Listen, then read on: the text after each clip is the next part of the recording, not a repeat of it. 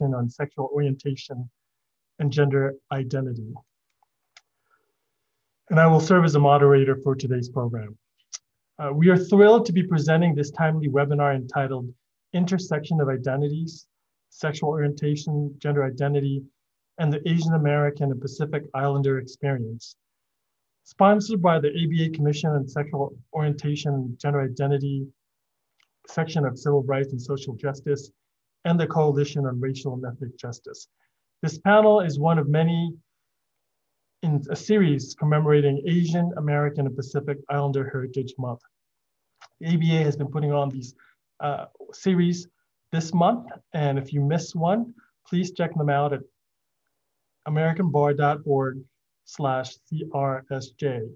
And tomorrow is the last one of this series, and Ali is posting information on that program, and it's not too late to register in the chat box.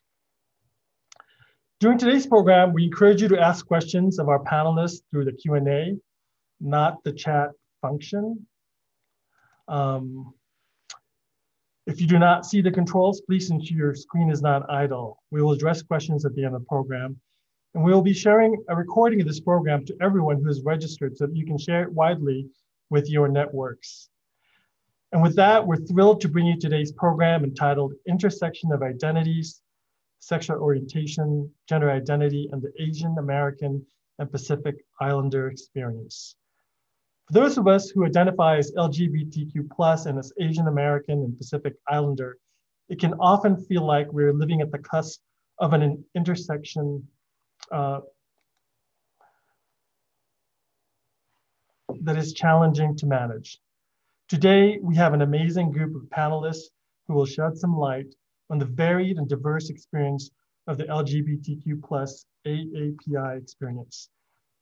Our panelists today, speaking in order, are, and I will introduce all of them at this time, Andy Mera, Executive Director, Transgender Legal Defense and Education Fund. She will speak about the AAPI's role in supporting and advancing the LGBTQ community and our rich history that is often forgotten and erased, and the importance of continuing advocacy and being at the table. Prior to till death, she spent 5 years leading external communications at the Arcus Foundation, managed public relations at GILSEN, a national organization focused on LGBTQ issues in K-12 education. And she was a co-director at Nodutol for Korean Community Development and served as a senior media strategist at GLAAD. Andy currently serves on 2 boards, including Freedom for All Americans and Just Detention International. She's previously served on the boards and advisory council of Chinese for Affirmative Action, the Funding Exchange Human Rights Campaign, and the National Center for Transgender Equality. She has been honored by the White House and the City of New York for her contribution to the LGBTQ community, profiled in the Advocates 40 Under 40, and listed as one of the Huffington Post's most compelling LGBT people. She's also the recipient of the Gilson's Pathfinder Award, the National LGBTQ Task Force Creating Change Award, NQAPIA Community Catalyst Award, and the Colin Higgins Foundation Courage Award. Our second panelist is Justice Sabrina McKenna, Associate Justice of the 5-member Hawaii Supreme Court. She will focus her remarks on the role of cultural values, norms, or traditions in the development and expression of AAPI LGBTQ+ individuals and the unique risk of coming out, particularly with AAPI youth.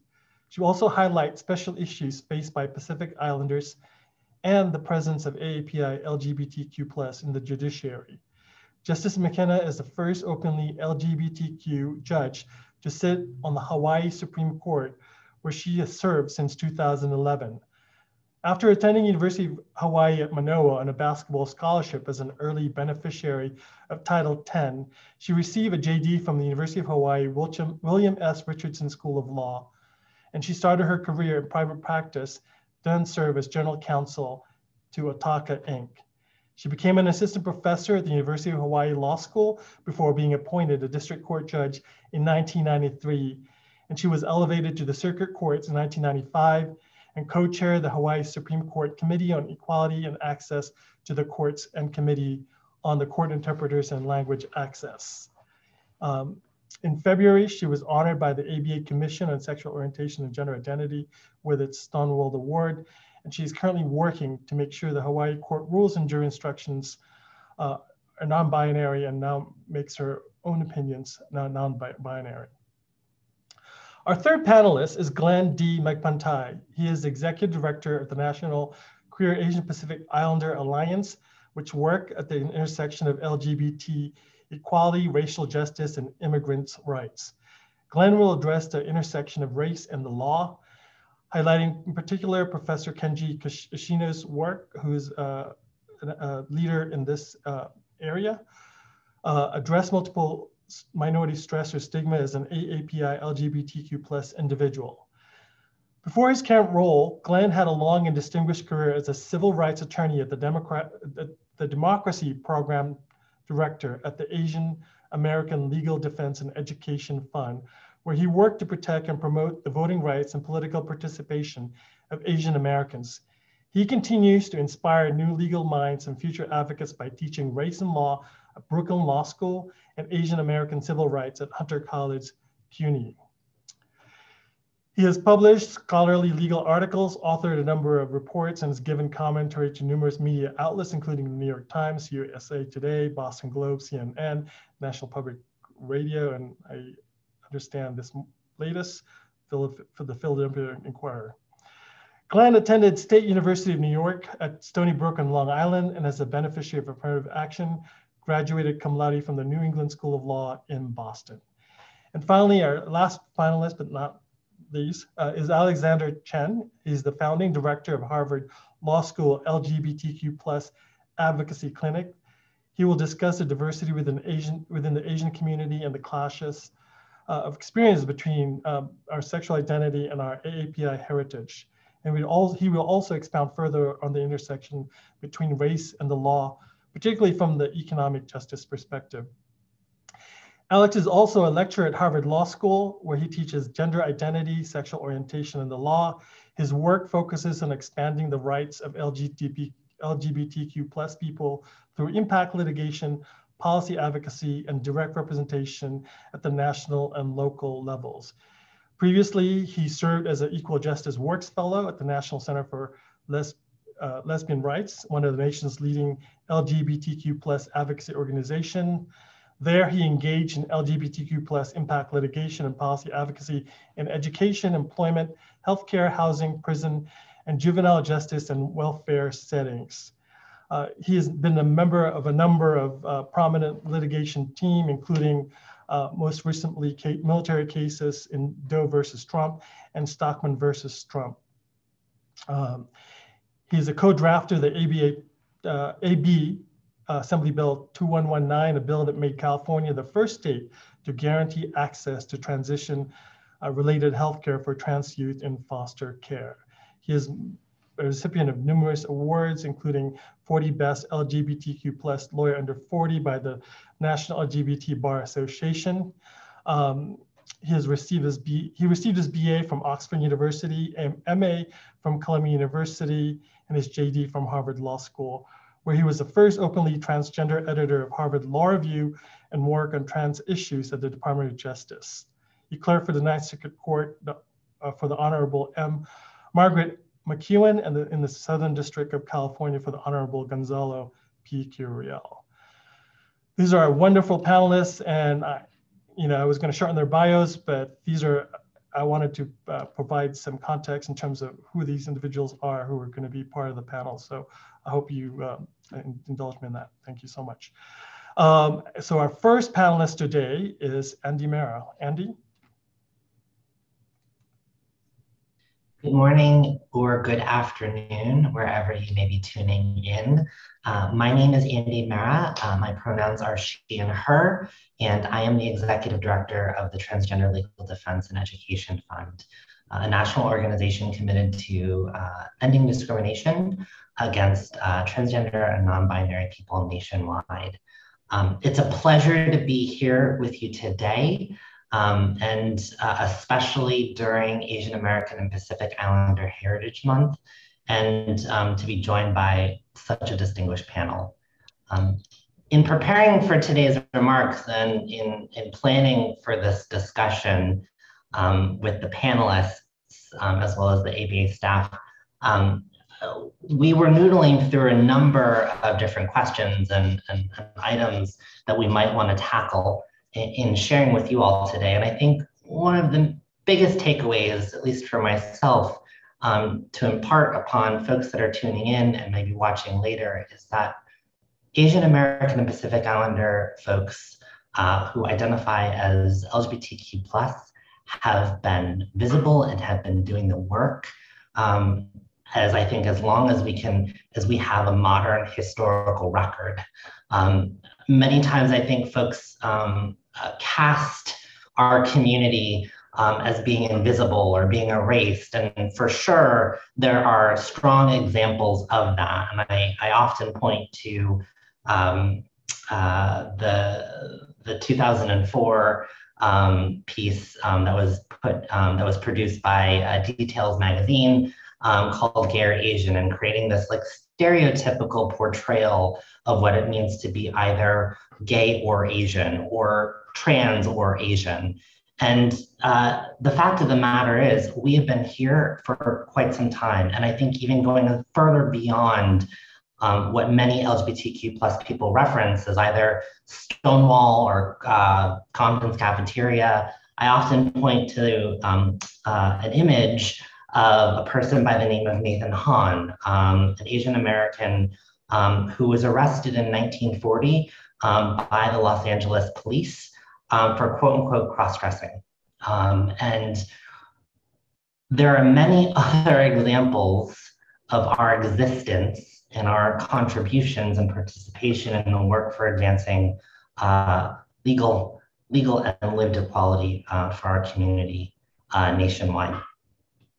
I often look to history as a point of reference to ground myself. I was a history kid growing up. I still remain a history buff. And in thinking about the role of our organizations, particularly Asian American and Pacific Islander civil rights organizations or social justice organizations, there is a strong and rich legacy of our organizations and our communities showing up in support of LGBTQ plus issues. I don't think a lot of folks know that, the Japanese American Citizens League in 1994 was the first non-LGBTQ plus civil rights organization after the ACLU to support marriage equality. And I think a lot of it had to do with the marriage equality lawsuit that took place in the state of Hawaii around that time. I look at folks like Norman Mineta, the former US Secretary of Transportation, who also at a time when LGBTQ plus issues were not widely spoken about or did not receive or benefit from the kind of support that we see today, former Secretary Mineta came out in support of LGBTQ plus issues, particularly on the issue of marriage equality. For myself, being a New Yorker, and Glenn also being a New Yorker as well, I think both of us were incredibly proud and excited back in 2005 when Justice Doris Lynn Cohan ruled in favor of marriage equality. She was an appellate judge, and she found that denying marriage equality to 5 same-sex couples in the state of New York violated the state constitution. And if it weren't for other folks and organizations like that, I don't think that our movement would have the kind of momentum or the kind of impact that has led us to this current moment. In thinking about marriage equality, which has been a landmark issue for many LGBTQ plus people across the country, Asian Americans and Pacific Islanders showed up.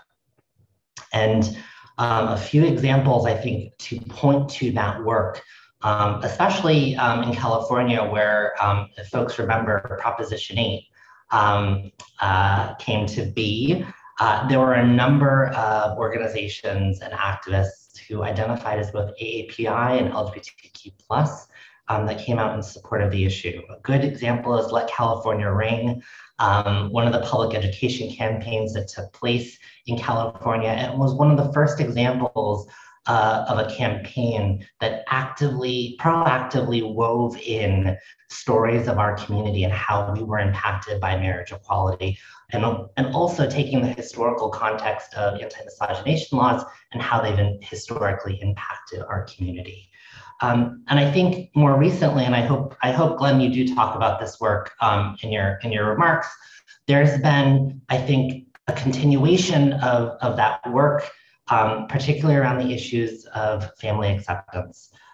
We have seen growing momentum in our community, particularly with parents, to come out and support their LGBTQ children. And a lot of that work has been galvanized and has been leveraged to tackle a number of issues, whether it's family acceptance itself or larger issues like the passage of the Equality Act and making sure that every LGBTQ plus American in this country is treated fairly. I also think about how our community has taken all of those advancements and all of that progress and how it's translated into further visibility, but also political power. I look at folks like Congressman Mark Takano or Georgia State Representative Sam Park or State Assemblyman Evan Lowe, or even out of the state of Hawaii, Kim Koko Iwamoto, who's the former commissioner of civil rights for the state. All of these folks have played very visible and powerful roles in advancing civic engagement and really strong public policy, not just for our communities, but from where they live and they contribute to on a day-to-day basis. And then lastly, I think what's most important for me as an activist and how I center my day-to-day work as an activist, there is a tremendous number of AAPI LGBTQ plus activists that are leading on the front lines the work for full legal and lived equality across this country. We look at folks like Chris Hayashi, who's the executive director and my colleague of the Transgender Law Center. Both he and I are two of the executive directors that are leading national transgender rights organizations at the intersections of law and policy. We look at folks like Taffy Main Johnson, the executive director of Utopia, or the United Territories of Pacific Islanders Alliance, specifically working within trans communities at the intersections of gender identity and also the Pacific Island region. We look at folks like Kathy Kapua, also who lives in Hawaii and is deputy director of the Trans Justice Funding Project, or Cecilia Chung, who helped start the Transgender Law Center and who served on San Francisco's Human Rights Commission. And also Glenn being the former executive director of the National Queer Asian Pacific Islander Alliance. These folks and others in our movement have been on the front lines leading the work, and it's just one data point of many that we can point to the reality that we're not invisible, we're not going to be erased, and we will continue to do the work, not just for LGBTQ plus folks, not just for Asian American and Pacific Islander folks, but for both of those communities and individuals that identify at those two intersections. Thank you. Thank you, Andy, for sharing such a uplifting and message and perspective about our community and the role it's played in advancing LGBTQ plus rights. And thank you for your ongoing critical work as well. Now our next panelist is Justice Sabrina McKenna. Justice McKenna, aloha. Hey. Aloha, everyone. I hope everyone is having a good day. You know, the Asian and Pacific Islander community in the US is very broad and has a variety of cultures. And these cultures have differing attitudes toward the LGBTQ plus community. But there are some commonalities, as I will discuss. In terms of my own experience, I was born and raised in Japan, and I spent my first grade year in the Philippines. I was raised by a Japanese mother and an American father. And I grew up attending US schools in Japan and the Philippines. But after my dad died when I was 9, I was raised solely by my Japanese mother. I lived in the Japanese community and I spoke only Japanese at home, and Japanese is my first language. I am a member of the baby boomer generation. And it was only when I was a senior in high school that the American Psychological Association, in its diagnostic and statistical manual, removed homosexuality from the list of mental illnesses. So what I'm trying to say is I grew up in a different time. When I was growing up, no one was out in high school. There were no LGBTQ clubs or organizations in my school. And I don't remember one in college either. And I entered the University of Hawaii in Manoa in 1974. And as such, I am one of the currently estimated 22.5 million Asians and Pacific Islanders who live in the United States. My mother was one of them for a while. She moved to Hawaii in 1991 until she passed away in 1997. So I identify as Japanese American, but Asian and Pacific Islander Americans consist of a vast array of cultures, cultural backgrounds, racial and ethnic backgrounds. But what we do have in common in general are 2/3 of all Asian and Pacific Islander Americans are foreign born. 80% of us speak a language other than English in their homes. 1/3 of us are not citizens. And so the vast majority of Asian and Pacific Islander Americans are therefore first or second generation and still have very strong ties to the cultures and families of their homelands. And to the extent we are religious, LGBTQ Asian and Pacific Islander Americans are raised in a variety of faith traditions, including, but not limited to, Buddhist, Christian, Confucian, Hindu, Islamic, Sikh, or others. And those religions come with varying levels of acceptance and affirmation, both in the US and in the home countries. Now, you probably are aware that in many South Asian and Southeast Asian and Pacific Islander traditions, there's been a long history of scriptural inclusion of LGBTQ people and identities and perspectives in gods and deities, and positive depictions. And many of these cultures have a history of individuals who don't fit in the Western or traditional binary gender structures. These cultures sometimes have terms and recognition of the third gender, which include the term hijira in India and mahu in Hawaii.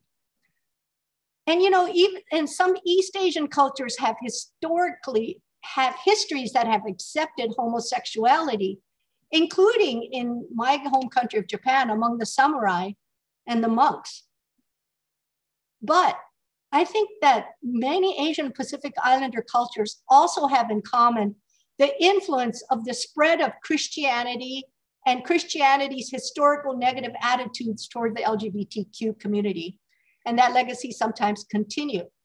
So despite the more traditional acceptance of the queer community and API cultures, being LGBTQ plus ended up even being criminalized in some API cultures. For example, in pre-contact Hawaii, there was a reverence for the mahu. And I'm not a historian, but I also understand it was accepted for Hawaiian chiefs to have same-sex partners. But for example, after Hawaii's statehood in 1959, from 1963 to 1973, Hawaii required transgender women to wear a button saying, "I am a boy." And one could be arrested and fined for failure to do so. And this was at the Glades. There was a club called the Glades in downtown Honolulu, which was my safe haven when I went to college. There was a drag show. It was a haven for the transgender community. But until the year before I came, the transgender woman had to wear a button saying, I am a boy, and would be arrested for that. And in India, I lecture regularly in India, in Japan on some of these issues, but it wasn't until 2013 that the India Supreme Court recognized the hijra. And it wasn't until 2018 that the India Supreme Court finally ruled that Section 377 of their penal code, which criminalized unnatural sexual behavior, homosexual behavior, they finally ruled it unconstitutional. And note that of the 29 countries in which same-sex marriage is legal, only one is in Asia, and that is in Taiwan. And activists in my home country of Japan have filed lawsuits to have the denial of same-sex marriage ruled unconstitutional. And one district court recently in Sapporo, Hokkaido, the Northern Island, which is where my mother is from, did rule that it was unconstitutional. But the rights of LGBTQ in Japan are still way behind. And, you know, since 60% of our community, over 60% are immigrants, many API youth are raised by parents who left their home countries to give their children a better life and their families a better life. And for that reason, and because of the stress on the ancestors and the family name and not embarrassing the family, and sometimes the pressure to conform more of a communitivistic society instead of individualistic societies, it makes it more difficult for some of our youth to come out. And these factors were definitely true for me. I finally came out to my mom in my mid-20s. I didn't come out at work until 1991 when Hawaii finally became the third state to say that employment discrimination based on sexual orientation was illegal. But in retrospect, you know, when I look back on my life, I realized I covered for many years. And I think Glenn will discuss what that means. But my last position before being appointed to the Hawaii Supreme Court in 2011 was to head the family court here on Oahu. And I came across some studies then that I think are still relevant. What's really most important is your family attitude and the people that are close to you, that you need adults, especially your parents, that's the best, that will accept you for being LGBTQ. But I believe that as that acceptance is not as great in our community, because I saw one study that showed that whereas 77% of Caucasian youth come out to their parents, it was only 51% of Asian and Pacific Islander Americans. And so when I came out, when I was appointed to this court in 2011, I thought it was really important for me to be really out. And I became the first open member of the LGBTQ community to be of an Asian American background to be appointed to a state court of last resort. And now of the 11 state Supreme Court LGBTQ justices, 3 of us are Asian American, Lynn Nakamoto of Oregon and Mary Yu of Washington. And, you know, Andy has given shout outs in terms of people that really inspired me. They include Kim Koko Iwamoto, who in 2006 became the first transgender person to be appointed, to be elected to a statewide office when she was elected to the Board of Education. Other people that inspired me, Mia Yamamoto of California, Federal Magistrate Judge Donna Ryu of the Northern District of California, and of course, Glenn, and my good friend, Judge Doris Lynn Cohan of New York.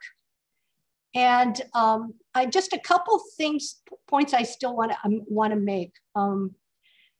You know, a recent Trevor Project study showed that 36% of LGBTQ youth who experienced discrimination reported attempting suicide, compared to only 7% of LGBTQ youth who did not experience discrimination. So family acceptance by others is really important.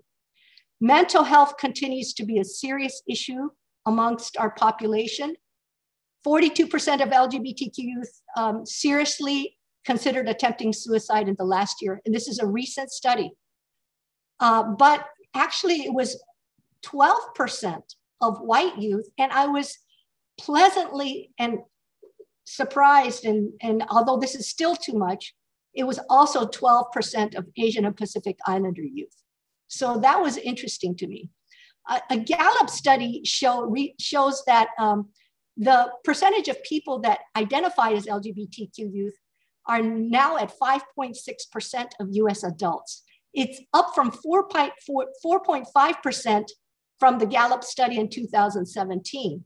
But according to a recent Williams Institute report, of all AAPIs, only 4.5% identify as LGBT, including only 3.8% of Asian Americans and 8.8% of Native Hawaiian and Pacific Islanders. So I wonder why the Asian American percentage is lower. You know, I can tell you that for years, I didn't report to census that I was lesbian. So I wonder if it's more of a willingness to come out and why the Asian American percentage is so much lower than the national average. So a few, at this point, I think my time is up.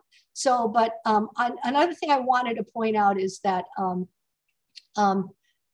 1/5 of AAPI LGBTQ adults have been diagnosed with depression compared to 7% of AAPI non-LGBTQ adults. And really interestingly, 30% of Asian American and Native Hawaiian Pacific Islander women, LGBTQ women, have been diagnosed with depression as compared to only 9% of non-LGBTQ AAPI women.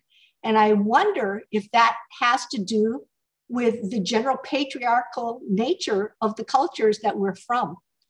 So finally, I'm going to close by saying that by 2040, nearly 1 in 10 Americans are anticipated to be AAPI.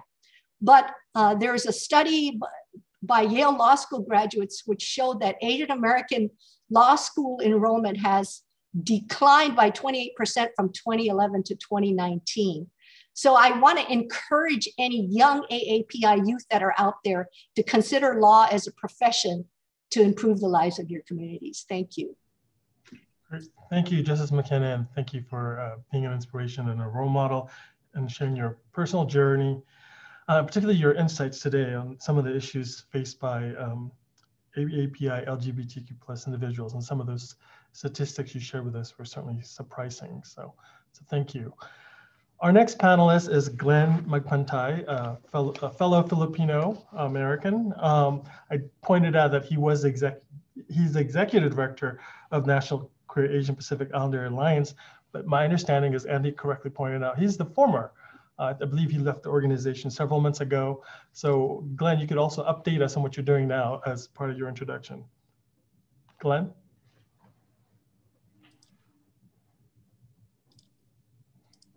Can you hear me now? Anyway, thanks for being here. You know, as Judge McKenna talked about, I came out 30 years ago, and then mid-1980s at the height of the AIDS crisis. And I was convinced back then, I was a femboy, and I was convinced I was going to catch AIDS and die. You know, I was the only Asian in my block. My family came over right at the beginning. Once the restrictions were lifted to come over, we were one of the first waves to come to America, of Asians coming to America. I was the only Asian on the block. Nobody looked like me. You know, my friends said that my house smelled foodie because my grandmother would fry fish. And I was one of those kids that wanted to commit suicide. And I didn't, because of the people who were on this panel, because of the people who showed allyship and support, so that I could achieve a potential beyond what I could achieve. And Justice McKenna, Alex, Andy, everyone here, you are the ones who supported me and helped me to do so much. And trust me, I know I'm a little heavy, although I lost some weight since last year. But, you know, we are achieving so much. And I've practiced civil rights law for nearly 25 years. And I want to talk a little bit about the challenges in the law when it comes to the LGBT Asian, South Asian, Southeast Asian experience, and that the challenge is that law compartmentalizes us. It puts us into particular boxes. You're either the gay or the Asian or the woman, right? Remember in law school, remember strict scrutiny analysis, you have state action, and then you have a suspect classification. Caroline product footnote 4. Oh my gosh, did you ever think you would hear that word again? The most famous footnote in American legal history talks about a discrete and insular minority. When they are facing discrimination, the law will come in to protect them. But the law only comes in judicial review only comes in particular contexts. Racial minorities, women, that's intermediate scrutiny. Where is LGBTQ people? Now the law, and I'm not going to do a legal lecture, but it is rational basis scrutiny, and yet the state will lose, which is unusual. Of course, the state won in Korematsu with strict scrutiny analysis. The law compartmentalizes and silos us into identities. Even the work at law firms and in bar associations are often siloed. There's an Asian American group, there's an LGBT group, there's a women's group. Where is it that we can be all of who we are? That we can express all our identities. And that work at our firms and companies and in the bar association is often trying to find where is that intersectionality, where we can achieve all of who we are. My friend Kenji wrote this book called Covering, and my other friend, Dean Wu, who's now at Queens College, wrote another book called Yellow. And what we know is that the Asian American population is only about 3 to 4% of the nation's population. The LGBT community, a recent Gallup poll showed that LGBT people are about 4%. It's not very big. And we are minorities within a minority community. And oftentimes when we cover, we can pass. In the LGBT context, well, some of us, you could look at it and say, yeah, he's gay. And then there are others who you'd never know. What does that mean? But let's be gender and behavioral normalists for a moment and understand that one could hide their sexual orientation or gender identity, sometimes their trans identity. For Asians, you can't hide being Asian. However, we know how to code shift. We are educated often in the legal profession. We are the largest segment of new associates in law firms. We don't, achieve high levels in the firms, and that's a problem of attrition and inclusion, yet we are often seen as the workhorse and at the show horse, but we get good jobs. And if we keep our head down and work hard, we can achieve so much. And yet we found out in this year of COVID, in Atlanta and Indiana, Asian American and South Asian workers who were keeping their head down and working hard were killed and shot. The apex to a year of being victimized, that we can no longer hide our identity. Our race will no longer protect us. And what we have found, when we thought that we could be, we oftentimes buy into the model minority myth, which is the myth, but we are overall, in the aggregate, a more educated community, and we are using not the victims. Very similar to the LGBT community. Many of us in the LGBT community have achieved high recognition and success in our communities. And some of us are out, some of us aren't. But the question is, where can we bring those identities together so that we no longer have to cover? So we no longer have to buy into the model minority myth. And one of the things that I've observed in my new book project, if I can get it funded, my new work, is to really look at both the Asian American and LGBTQ community. And what I've noticed over the past 30 years I'm a little older than I look. Asians don't raisin, excuse me. So I do like some levity. The law can be so boring sometimes. What I've noticed over the past 30 years is that we have seen a shifting of the burden when it comes to identity. And I think the LGBT community is pretty remarkable in this. In the 1990s, our goal was to be left alone. The freedom to be what we want to do in the privacy of our own homes between two consenting adults.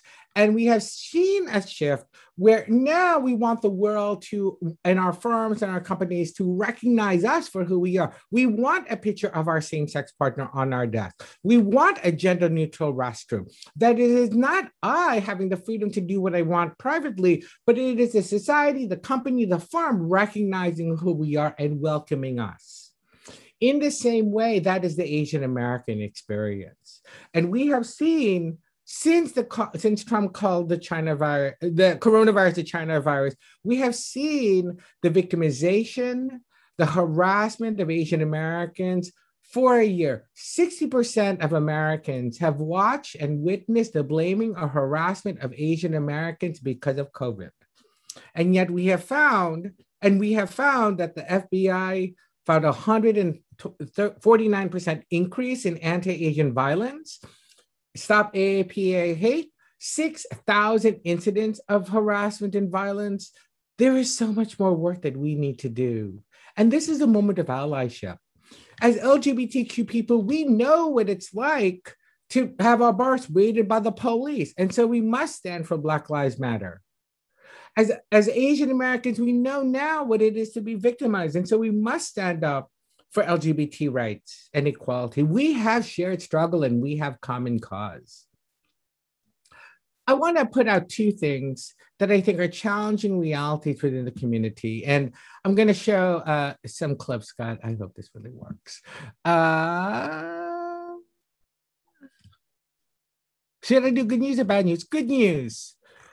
A poll by the Asian American Legal Defense Fund found that most Americans in 2016 supported the right of LGBTQ people from being discriminated against. The Equality Act is working its way through Congress, not college.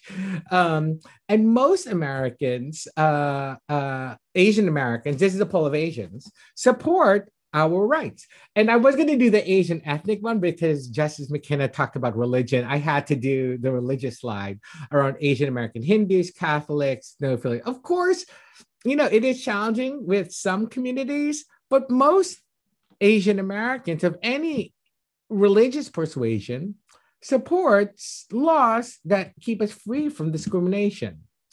The bad news is that when it comes to marriage, the numbers change dramatically.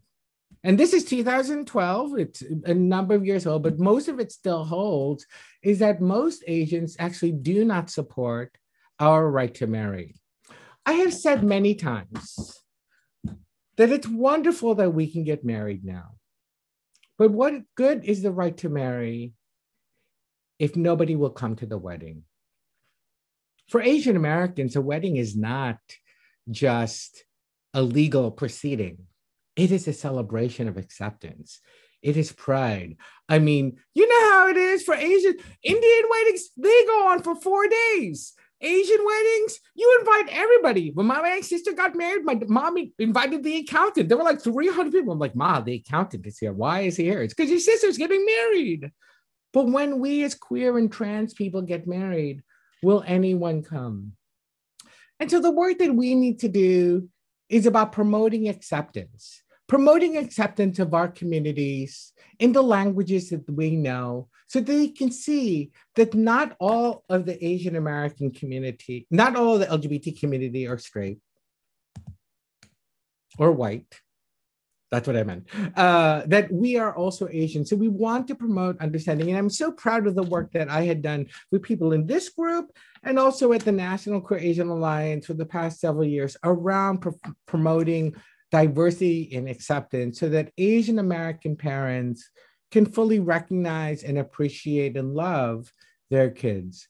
I was proud to work with a network of mothers, both in Hawaii, across the country who are Asian and shared their story of having trans, gender non-conforming, lesbian, gay, bisexual, and transgender kids. And imagine, and I want to show you one of these videos. Imagine if you are watching your favorite Bollywood soap opera or your Chinese melodrama, and this video comes up. Oh no, wait, I'm not ready.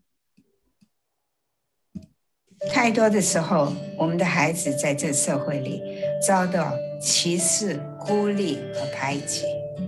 我以我儿子为荣，我一直为他感到骄傲，他一点也没有改变。现在是时候站起来支持你的孩子、我的孩子、我们的孩子，分享你的故事，爱及接受你的孩子。不管他是同性恋、双性恋、跨性别恋者，无论如何，家人毕竟是家人，爱依然是爱。I do this because I love my son.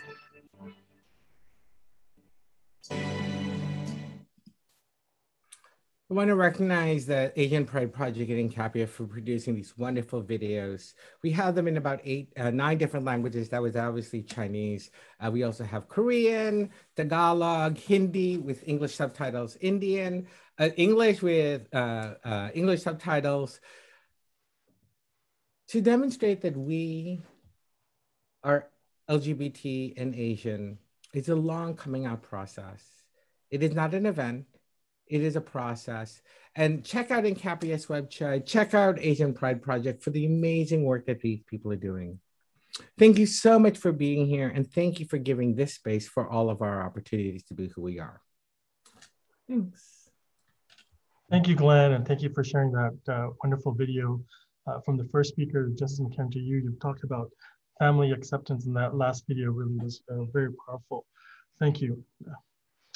Our next, our final speaker, certainly not least, is Alex Chen. Alex?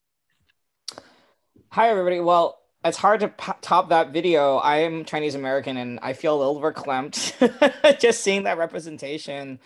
It makes me think of when I was still working at the National Center for Lesbian Rights. I went to a conference, gender conference in New York City, which was, geared at sort of parents of trans kids and supporting them in sort of being supportive of their children's journeys. And there was a panel at that event about for AAPI trans parents of trans children, and it featured parents who were supportive of their trans children talking about how they themselves came on this journey of acceptance and how they have now, been instrumental in sort of reaching out to other people within their communities. And I just was so moved to be at that event. I remember just thinking about, I think, imagining what it would have been like if when I was a kid, my family had this kind of language, they had this ability to understand my experience and how life-changing that would have been for me as a young person. And just to see parents who are out there now giving that support to their children and sort of showing that LGBT families and the people who are in these families look all these different kinds of ways. And so I just think it's so important that this type of video is being made, that Incapia is supporting this type of visibility. It is really, really important and so moving.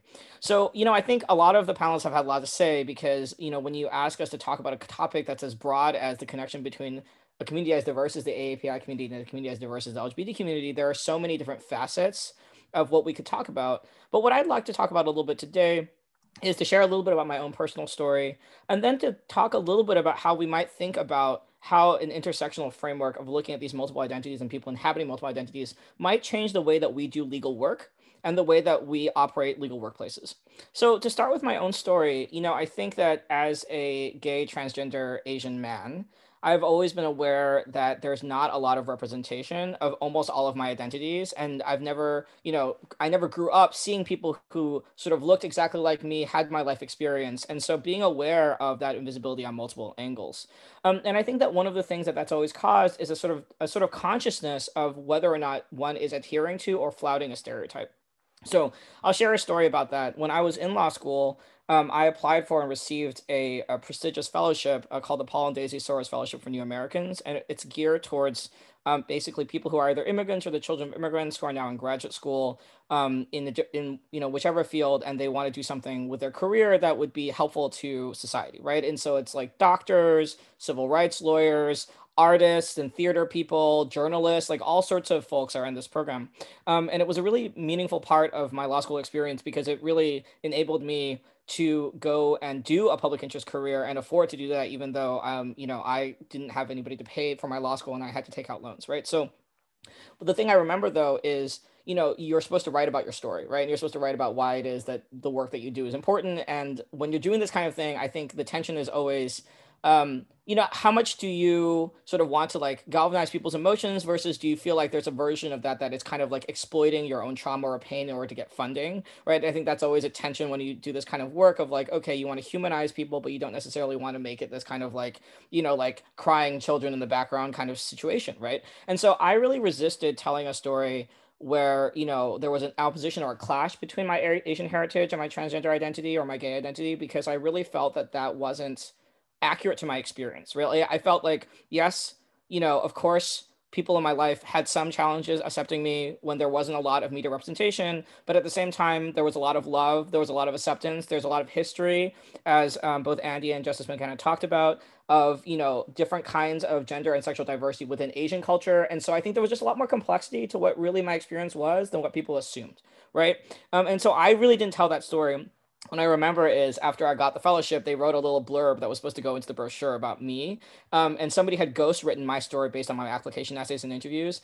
And they had this phrase that said something like, torn between his Chinese American heritage and his sexual identity, Alex, blah, blah, blah, blah, blah, blah, blah.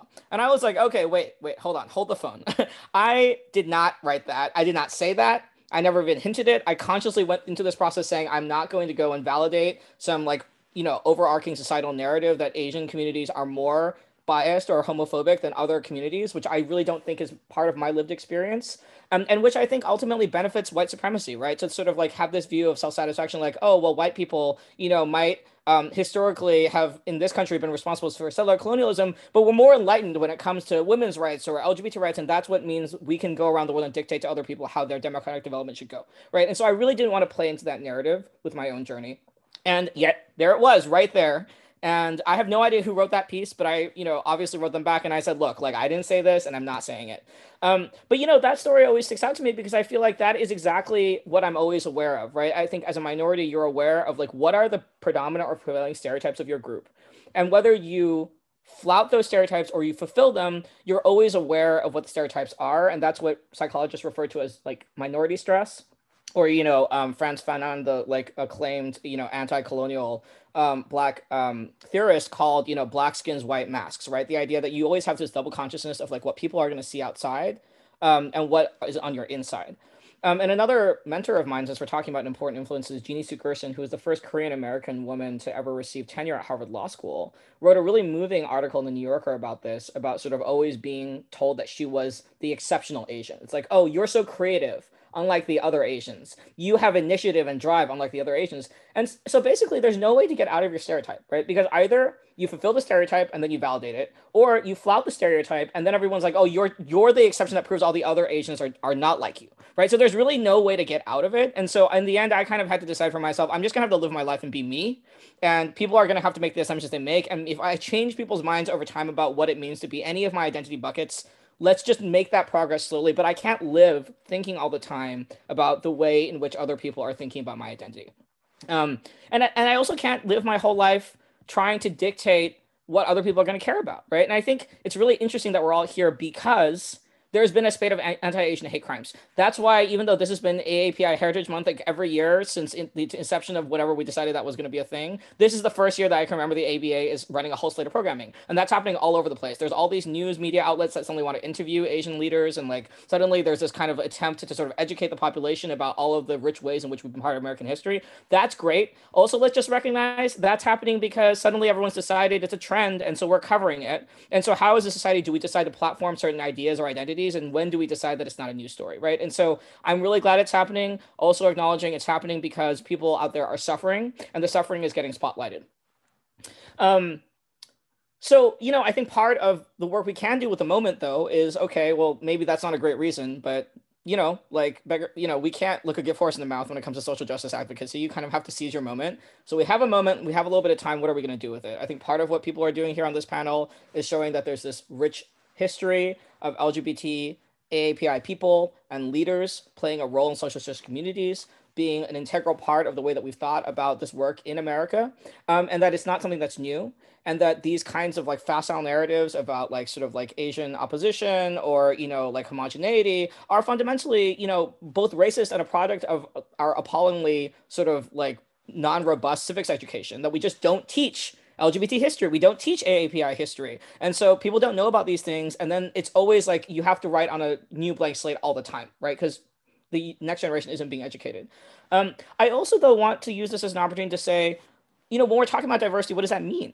Is that just like, oh, we're going to the first insert here, insert here, insert here, who's done, insert here, right? What is that just what it is? Like that they're just going to do the same job the same way, but it's like a little bit of a different hue, right? So I like to call that United Colors of Benetton diversity. Like I think United Colors of Benetton has now gone on business, but like when I was a kid, you always saw these like rainbow advertisements where it's like a bunch of people of different colors and they're all wearing the same clothes, right? And like I think a lot of the times these days when like law firms or corporations talk about diversity, what they want is Benetton diversity. They just want to be able to say that they've ticked all the latest boxes that are supposed to be on the progressive agenda, and they don't actually want to meaningfully change anything about the way that they operate, and they don't actually imagine that bringing diversity into the fold is going to change the way that they operate. And the result is that the only people who can stick it out are the people who are willing to kind of play by the existing rules, right? And a lot of other people don't make it through because they actually believed the company when they said something like, we want to see our whole self at work. And they didn't understand that we actually wanted to see a very carefully constructed part of your box, which is slightly more than it used to be, but not as much as you want to show. And it's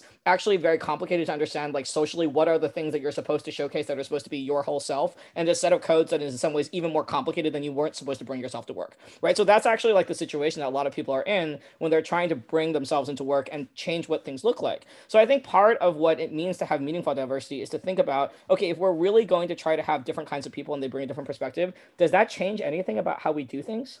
And so part of that I want to talk about now is like, well, workplace processes, right? COVID has shifted the ball game in terms of what the default norm is for white collar work in America. Everyone now is more accepting of things like remote work, flex work. A lot of disability activists are sitting there going, when we said that this is important, everyone said it was impossible. And now that everybody needs to do it, suddenly everything is possible, right? And so, a lot of our existing workplace structures are not set up to welcome people from marginalized identities, people who need more healthcare, who need more flex time, who need more support for childcare, who need the ability to take care of their families. We actually construct these workplaces that are really still based on like a very 1950s model of like there's a breadwinner and then there's a homemaker, and the breadwinner can be there 9 to 7 and doesn't have to be there for anything else, and can basically dedicate their entire resource to work and is located near their work, and there's another person who doesn't have a career and they're the ones to take care of family, right? And actually that structure just does not reflect America's demographic reality at all. It never really fully did. It never really reflected the demographic reality of like Black and brown people, but it did reflect like a certain kind of upper to middle white class existence.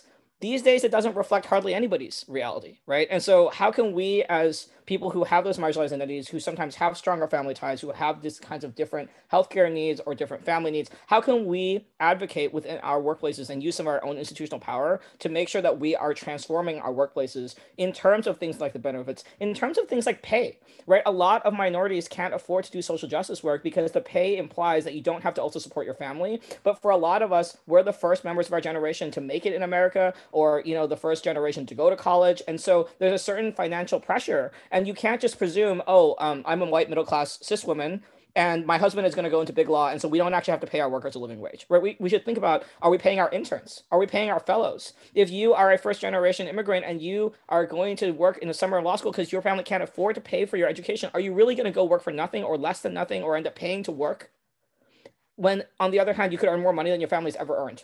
Right. And so what are we doing with our economic structures to incentivize people to go into certain types of careers and to be visible in certain types of careers? So I think part of it is thinking about things like that. Is also thinking about things like language access. What access do we have for people whose English is not their first native language? What kind of affirmative outreach are we doing at diversity hiring to make sure that people are in the pipeline for this type of work? I think all of those things are a huge part of what can make diversity meaningful. And I think the other half of it and I don't have that much time, but just to briefly talk about this is, expanding a little bit on the folks who've gestured at, Professor Kenji Yoshino's work and the covering framework.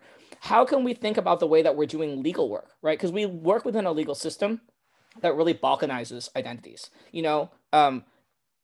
Impact cases are about one kind of identity. This is a transgender child. This is a Muslim American who's been discriminated against. And there's a sense that, telling a more complicated story or having multiple types of issue-based claims would confuse judges or create law that wasn't as clean, or historically just win less because judges get more confused. And if it's like a kind of discrimination that falls at the intersection, for example, if somebody calls a lesbian by like gender-based harassing slurs, is that anti-gay discrimination, or is that sexist discrimination, or is it both? The reality is sociologically it's both, but the legal framework tries to split it into one or the other, right? And so there's just been these very strong incentives within our legal system against seeing identities as intersectional. But that also means that when people have intersectional identities, it's harder for them to get relief. And so I think part of the work we have to do is more enforcement work, right? We now have facial protections on the books for LGBTQ people plus for racial minorities. But at the same time, there's not enough work that's being done in actually making that vindicated, right? Like over 95% of Title VII claims for employment discrimination fail because the judiciary has constructed an incredibly difficult set of standards that you have to meet to show discrimination, which doesn't match with the lived reality of how discrimination manifests on the ground. So what are we doing to think about that entire framework?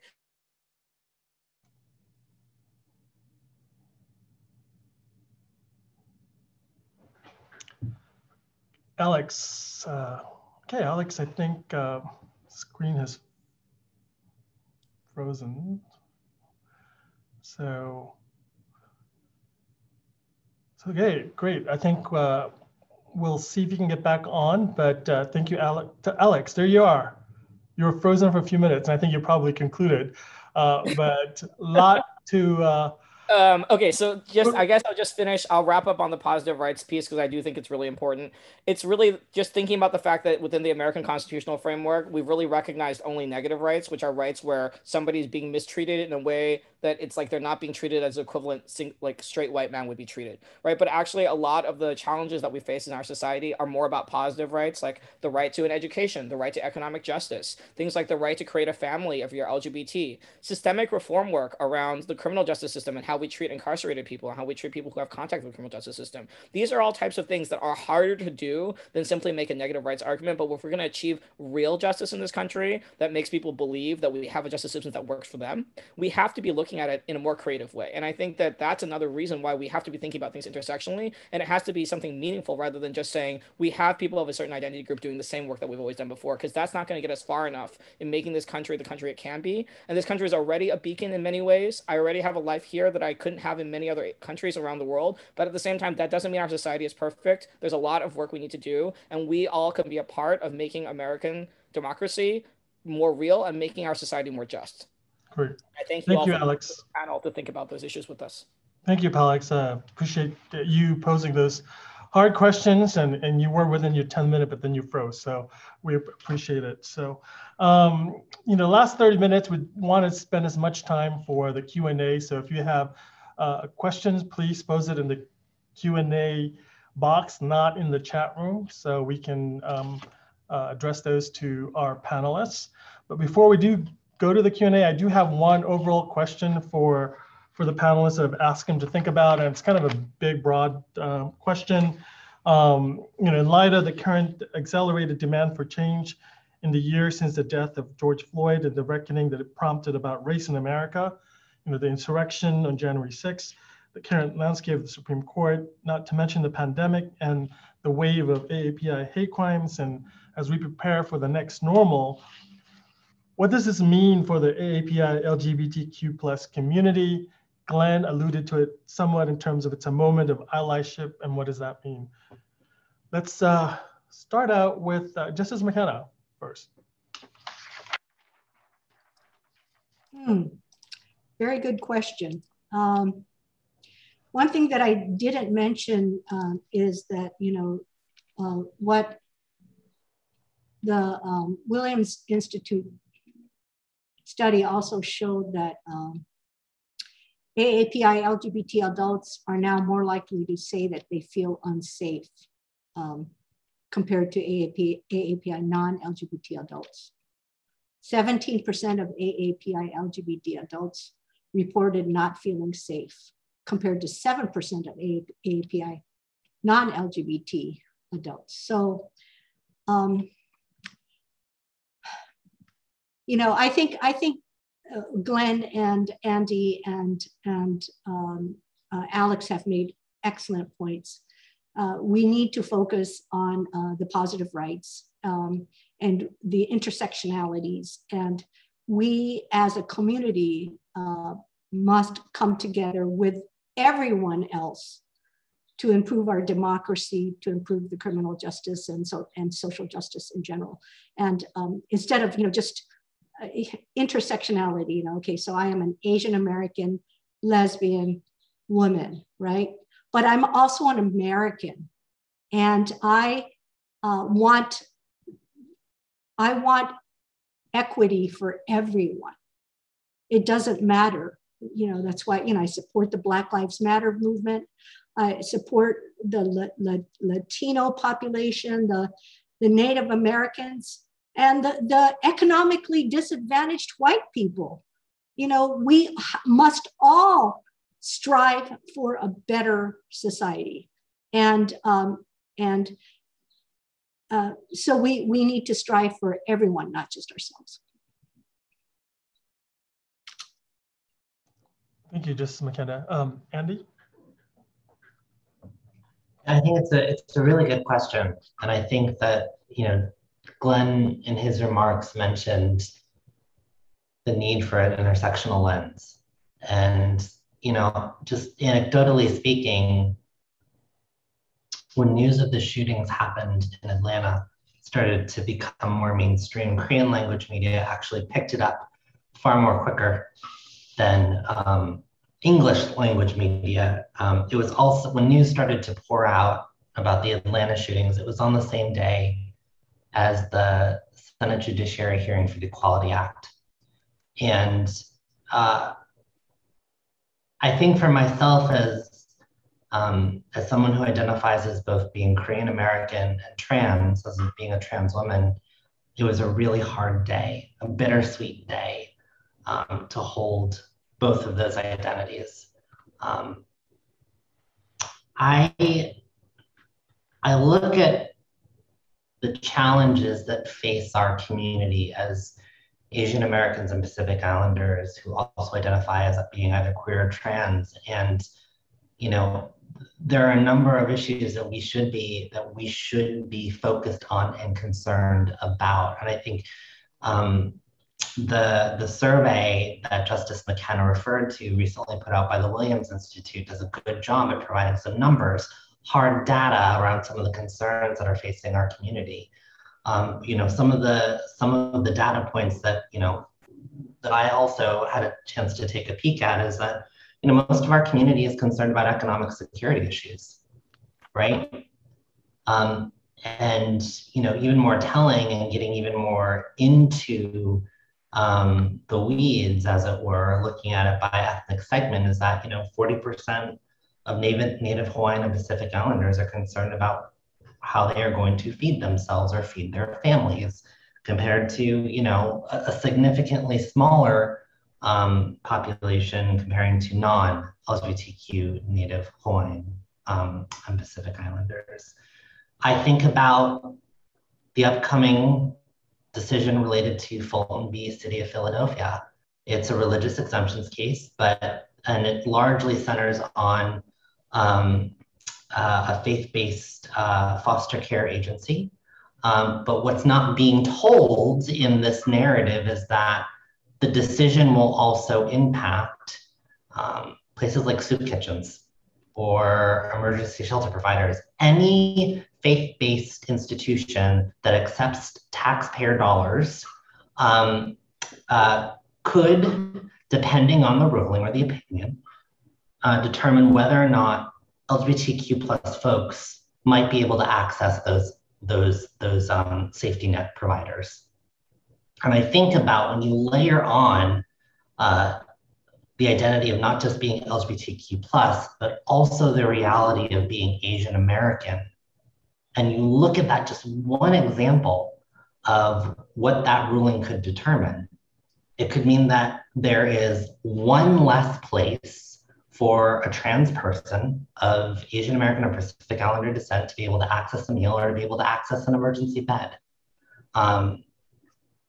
You look at, I also think, to kind of conclude my remarks on a more uplifting note, I think what has been true beyond Black Lives Matter is that Asian Americans have particularly shown up in solidarity with other communities of color, despite this stereotype or myth that somehow Asian Americans are the model minority and Asian Americans are being used as a wedge of a community to pit against other communities of color. And I think history tells a far different narrative, whether you look at folks who currently are organizing with Black Lives Matter activists, or if you look at like historical figures like Yuri Kochiyama, who organized alongside the Black Panthers, there is a history of solidarity work. And I think once we take a look through an intersectional lens, and we take a look at the history that we all come from and derive from, I actually think that the current moment that we're in is full of possibility and full of potential. Potential for transformative change, not just for Asian Americans and Pacific Islanders, not just for LGBTQ plus people, but for folks like us at the intersections of both of those identities, and because of us. Great, thank you, Andy. Glenn? I said what I said. I'm good.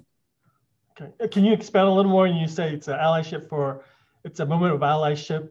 Is there a different way to look at that today in the context of what's going on in our country and really the world? You've been at it for a long time. Is there something new, how we should approach that? So I posted in the chat a link to report bias. And, my friends at Advancing Justice and Hala back have a training around bystander intervention. How an incident will happen and there's something that you can do. The world would be so different if people did not have camcorders at the time that Rodney King was beaten up by the LA police. Things would be so different if we didn't have iPhones that have built-in cameras or smartphones, not to be corporate endorsing, were it not for, at the time of which George Floyd, was killed at the hands of Derek Chauvin. But it's not just videotape. It is a story. As lawyers, we work with words. We work with wordsmiths. And even if you put a videotape into evidence, someone has to authenticate it. Remember the rules of evidence? And so putting a narrative out there where if you see something, say something. And you can speak up and record an incident of anti-Asian hate, anti-transgender mockery, sexism, and report it to Stop AAPI Hate, or better, the Lawyers Committee for Civil Rights. And y'all are lawyers. You know how to issue spot. You know fact to rule application. You know how to develop a fact pattern.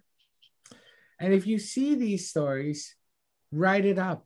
If the person cannot, as Professor Chen said, if the person cannot speak for themselves, you can speak up for them, and you don't need their consent to observe and to write up what you had found. The reason why that's important is because it gives the advocates, like Andy, the ability to track the incidents and the FBI on what kind of incidents are happening and where do we need to invest resources. So the moment of allyship is a moment of action. Again, 60% of Americans have seen the blaming or the victimization of an Asian for COVID-19. How many times have we been in spaces where the word faggot, lessee, you know, a gender non-conforming pejorative has been used and we haven't said anything.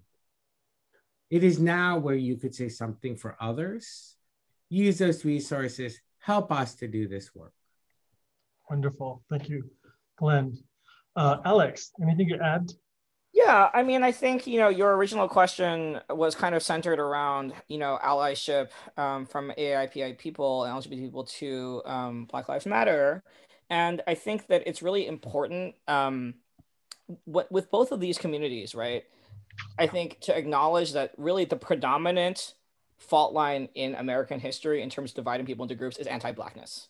And basically, if you are not relegated to the category of Black as another kind of group, you assimilate into whiteness because you become part of the homogenous majority mass. And continually you're going to be defined against Blackness, right? And so really, I think the AAPI community and the LGBT communities are both communities that have a really wide range of experience levels, a wide range of demographics involved, a wide range of privilege, a wide range of education levels, a wide range of socioeconomic power. And there's going to be an invitation for many of us to feel safe and comfortable in the existing regime and to say, well, we got ours and we did fine. So, those other people over there, we don't have to worry about what's going on there.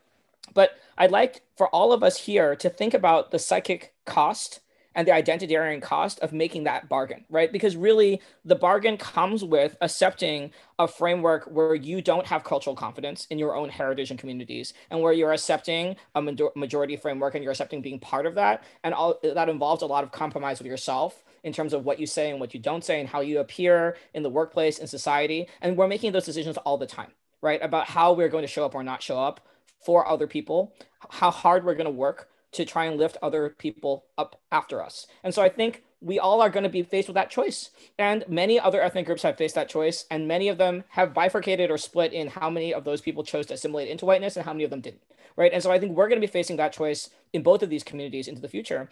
And I think that in making those choices, we want to think about, well, what are the choices that make people feel vulnerable and wanting to assimilate into that system of power? A lot of it is about economic and cultural insecurity, right? It's about being afraid of being at the bottom of American society because we see that this is a country where it's bad to be on the bottom of society, because we treat low-income workers with very little respect, because we have no safety nets, because we don't have enough money for people's retirement, because we don't have a very good healthcare system. People are desperately afraid to be at the bottom of this pyramid because they see how good life is for people at the top and how bad life is for people at the bottom. And people say, I don't want to be at the bottom and I don't want to look with like people who are at the bottom, and they look a certain kind of way, I'm going to act differently so that I get to the top, right? And that's one way to deal with a system of inequality. Another way to deal with it is to say nobody should be at the bottom of this. Nobody deserves to be treated like this. And even if we have a meritocracy, what does that mean? You were born smart, so you get to be in the 1% and to vacation in Malibu, and you weren't born with certain types of genetic advantages that privilege us in this society, and so you should live a life of, indignity and disrespect and penury and pain. Like, that doesn't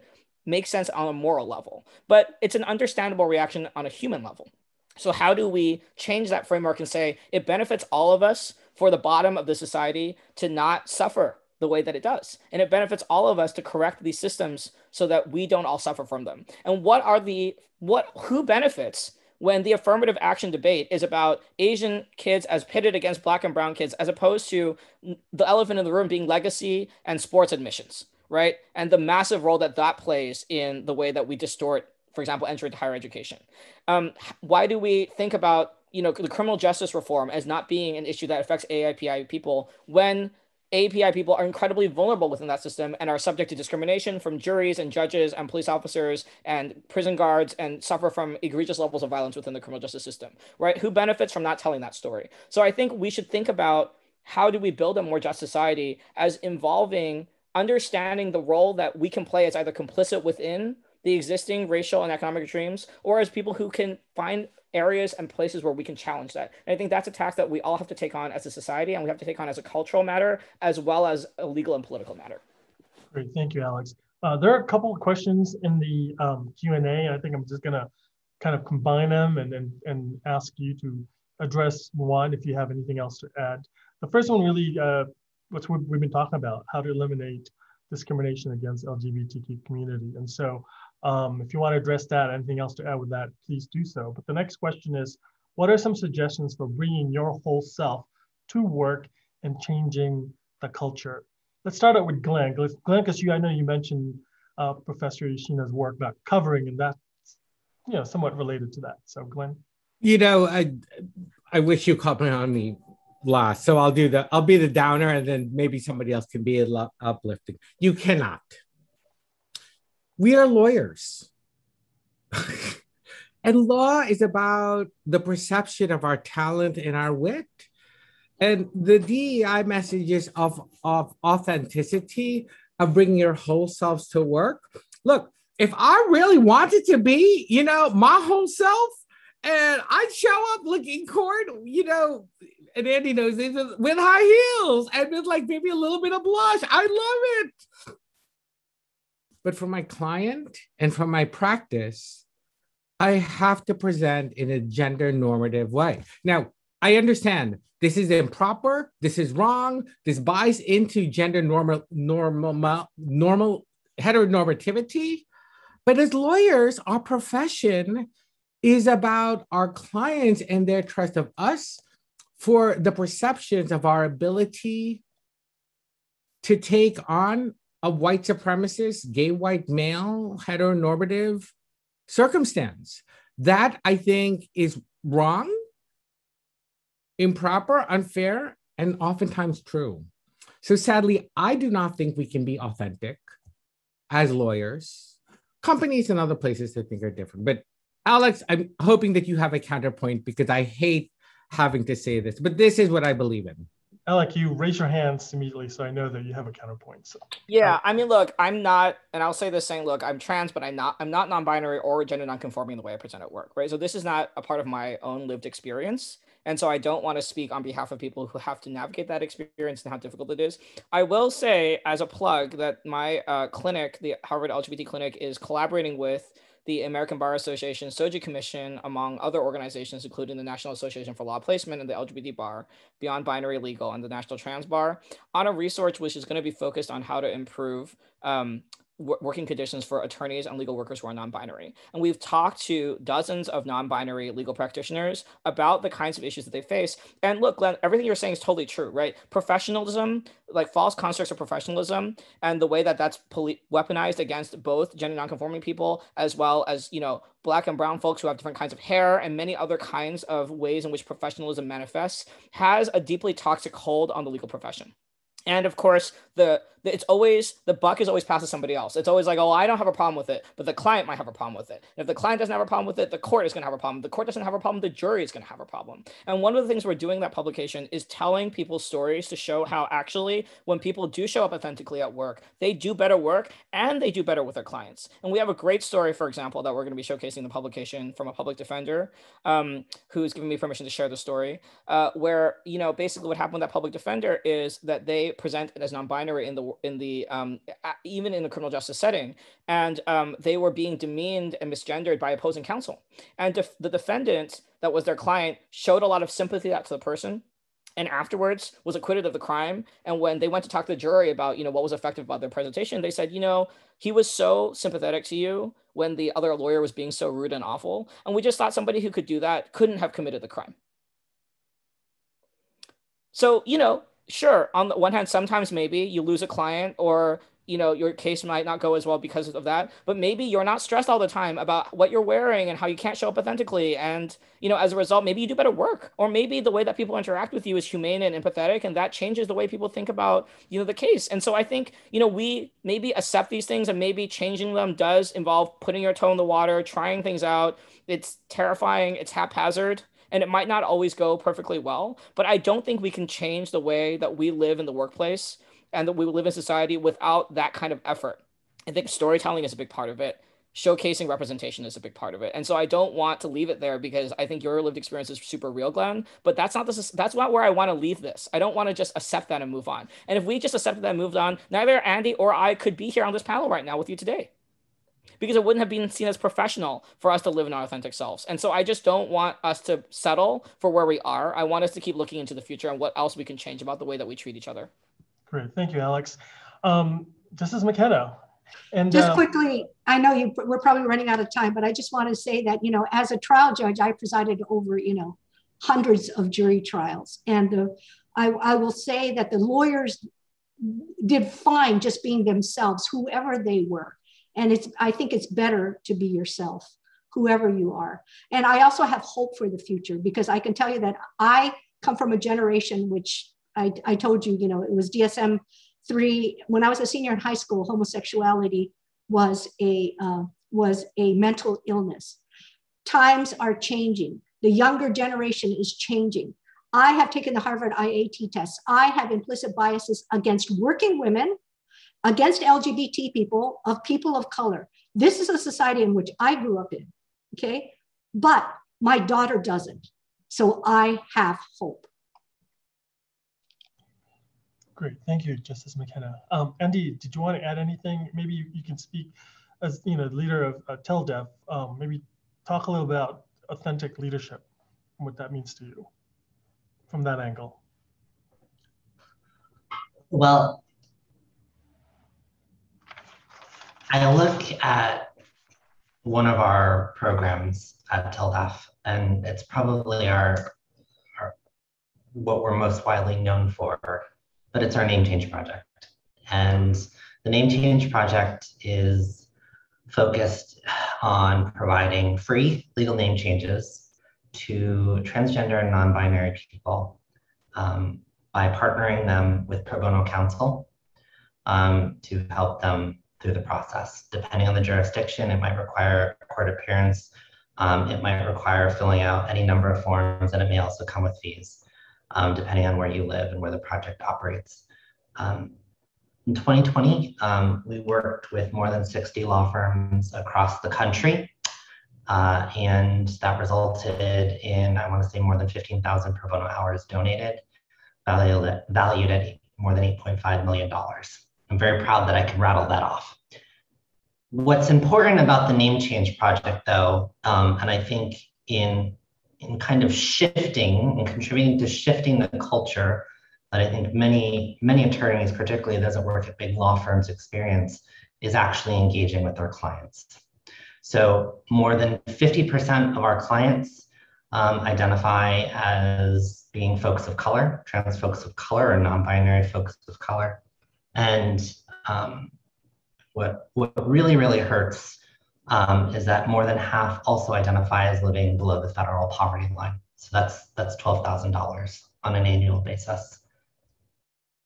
What I have found to be one of the most powerful, transformative experiences in working with law firms across the country is the Name Change Project, and seeing attorneys, whether they're summer associates or senior partners, watching them get to know the client, get to know their story and their lived experience, and to be able to represent them in having their name change completed. And in that very transactional experience, I think many of our pro bono counsel who participate in the project, it's a very simple and straightforward process for the most part. Something changes. And many of the attorneys we work with are not a part of the community and have never met a trans person before. And yet, over time, since the project was founded in 2007, we have seen some, even I would say even more excitedly, we have seen some conservative law firms do a complete flip when it comes to engaging with pro bono work, particularly at the intersections of gender identity and expression. So much so that we have probably more pro bono attorneys than we do have cases to assign at any given time. And so I just lift up that story in particular because change in any institution is tough, particularly in the legal field, and yet it's happening. And I think as part of that change, we are also, I don't want this to get lost on folks either, we are seeing attorneys that are coming to TILDEF and saying, my child has come out as trans, what do I do? And that experience in itself has, and us working with attorneys, privately or in public ways, has also dramatically shifted, I I think, the landscape in which we work, as well as the witnessing, I think, a cultural shift in law firms across the country as well. So I did want to lift that up. The last thing I'll say, and because no one has talked about it, and there was a question around what do we do around federal, around making sure that people who are LGBTQ plus don't experience legal discrimination in this country, pass the Equality Act. It's simple as that.